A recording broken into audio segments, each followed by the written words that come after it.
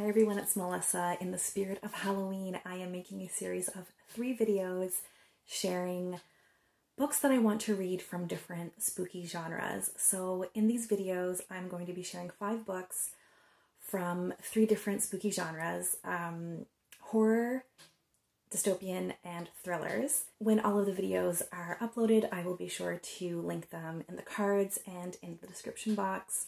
Today I'm going to be sharing 5 books that I want to read that could be classified as thrillers or mysteries. In no particular order, book number 1 is I Let You Go by Clare Mackintosh.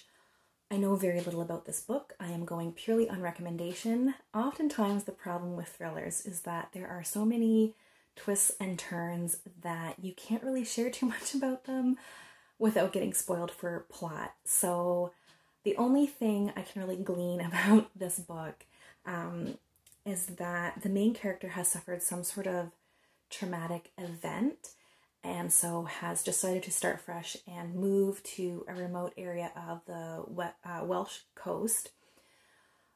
But of course, she can't run away from her past, and the memories of whatever it is that happened kind of haunt her.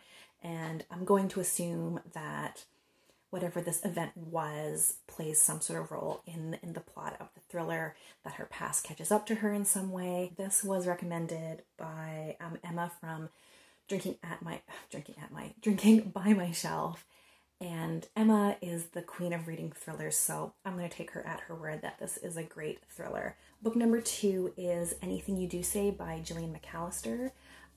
In this book, the main character, Joanna, is having a night out at the bar, and there's this guy there that's just harassing her and won't leave her alone. And then when she's walking home, she hears footsteps behind her, and they seem to be following her. They're matching her pace.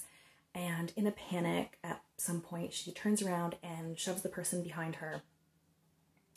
And this person falls down a stairwell and then is lying motionless at the bottom. So in a split second, Joanna has to decide, does she get help or go help this person who is potentially a stalker? And perhaps she will be arrested for murder or manslaughter if this person has in fact died. Or does she just run away and not tell anyone that this has happened? If memory serves me, this could be a sliding doors type of story where the book follows both of these choices to their conclusion. If that's the case, I am so pumped to read it. I have not read a book, I don't think, that has done that. And I forget who mentioned this book, but I think it may also have been Emma from Drinking by My Shelf. Book number 3 is Confessions by Kanae Minato. This book is about a teacher called Yuko who has broken off an engagement and is just having like a really hard time at life. And then her 4-year-old daughter tragically and mysteriously dies on the playground at the school where she teaches. So Yuko resigns, and on her last day of work, she walks into her classroom and tells her students that she knows that one of them is responsible for her daughter's death. This sounds so tense. I can't even really describe how how anxious just the description makes me feel.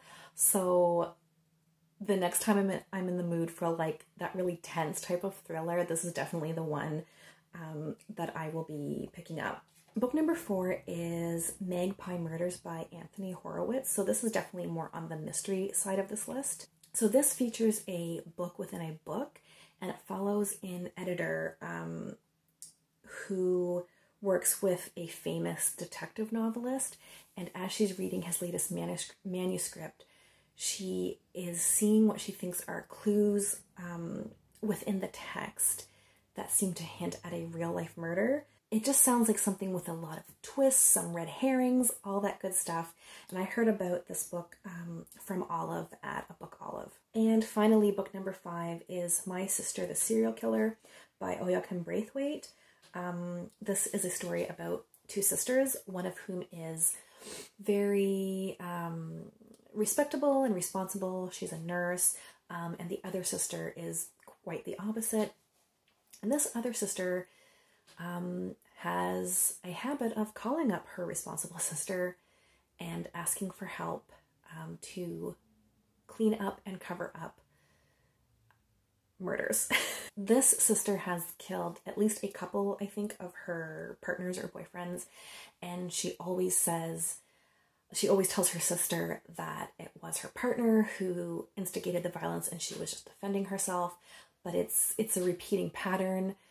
And her sister, the responsible sister, the nurse, wants to believe her sister and so does help her out and does help her cover up these killings. But then her sister, the serial killer, starts dating a man who she has, like the responsible sister, has been in love with for a while, like secretly in love with.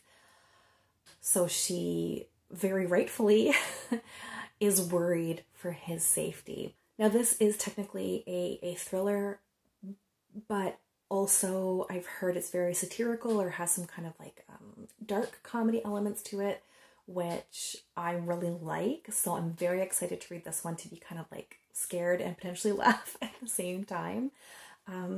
And I don't think I heard this from anyone specifically because there's kind of like a buzz around this book. So I kind of heard it from all over the place. And this will definitely be one that I pick up when I want a bit of a spooky or thrilling read, but I'm also looking for a little bit of a lighthearted, might not be the right word, but more of a fun read. Those are 5 different thrillers and mysteries that I want to read. If you've read any of them, please comment below what you thought of them, and I would love to have a chat. As always, thank you so much for watching, and we'll chat soon. Take care. Bye.